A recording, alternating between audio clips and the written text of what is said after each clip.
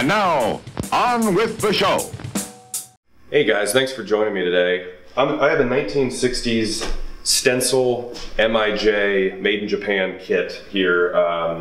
This particular one is an Olympian, which is one of many brands that were predecessors or copycats of Pearl or Tama, early Japanese stuff. So I got this kit for 50 bucks when I was working at a drum store here in Cincinnati. And it's missing some hardware. It has a lot of the hardware, but a lot of it is spread out in like different bags and stuff. So I'm gonna have to find it. I just bought all new heads for the whole kit, top and bottom, which it needed. It had nothing, it's just shells. I'm gonna just try and put it together, and I'll probably fast forward through a lot of it. So here we go.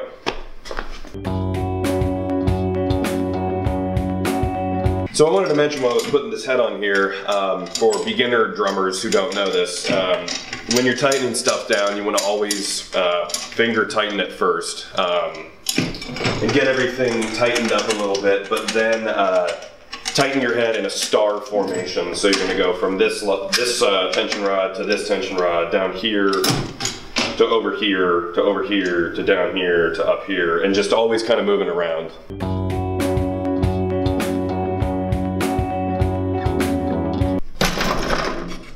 So I'm gonna have to take some tension rods out of other drums, which are just sitting around. So I got a Rogers tom here and like a Sunlight floor tom. So that doesn't really, this is more important.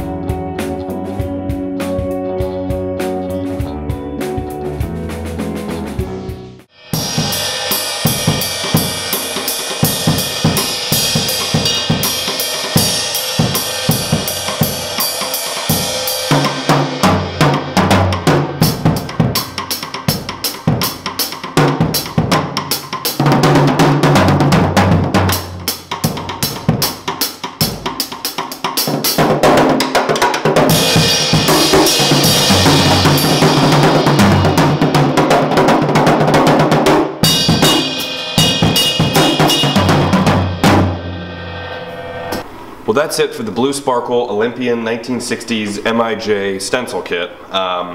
Sounds good. It needs some tuning, some more parts, and I'm gonna get the snares on the bottom head on the actual snare drum. And I think it's gonna sound great. So thanks for tuning in. Be sure to subscribe and check back for more videos soon. Thanks.